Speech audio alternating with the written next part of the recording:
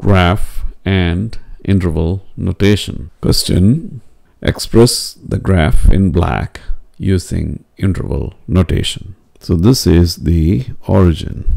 Positive 1, 1 unit to the right, positive 1, positive 2, negative 1, negative 2.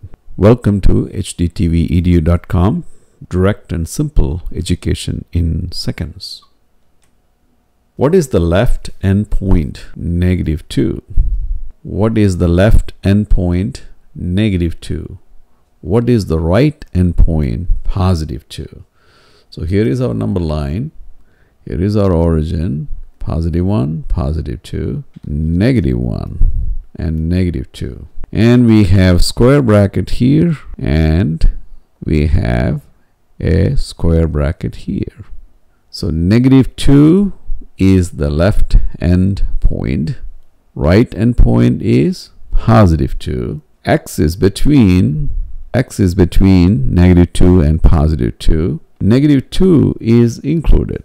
Negative 2 is included. Why? Because we have a square bracket. Positive 2 is also included. We have negative 2 less than or equal to x less than or equal to 2. Why?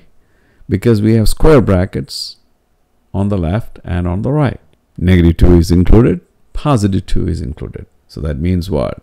Square bracket, negative 2, square bracket, negative 2, comma, positive 2, square bracket. And this is George Mathew signing off. Good luck.